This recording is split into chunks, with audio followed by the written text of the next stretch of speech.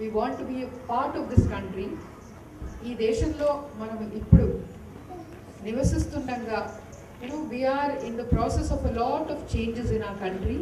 At this juncture, to be a part of this country is a privilege. And also I want to remind all of you that we are part of a training institution. A training institution, what does it do? It disseminates ideas, it gives dreams to the people.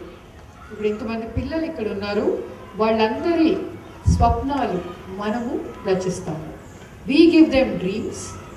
We give dreams to the trainers who come to our institution. We believe that, by giving people dreams, by changing their ideas, by disseminating good values to them, we will enable the country to move forward. And we should all be grateful that Republic Day is a day where we remember, where we also commemorate and celebrate the lives of so many freedom fighters who have given us this day to see. India was the first country where women had a right to vote. These kind of things happened in India.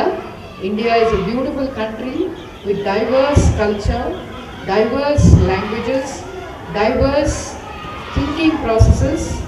And as part of this training institute, I wish all of you very good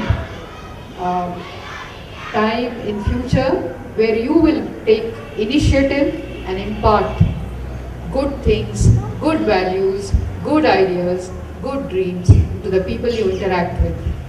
I request all the people who are here in APARD, all of you are very special. All of you have wonderful qualities in you. All of you have distinguishing qualities in you. And I want you to share this distinction that you have with everyone you come in contact with. Be people who will inspire. Be people who will tell others that it is very good to be together. It is very good to have this team spirit.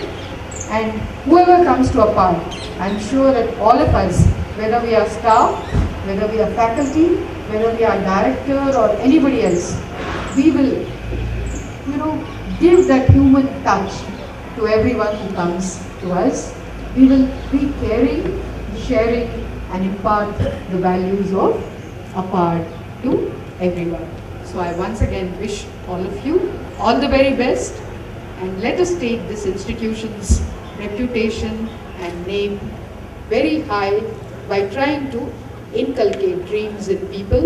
All the trainers who come to APARD should leave with a feeling that they have come in touch with very good people. Thank you.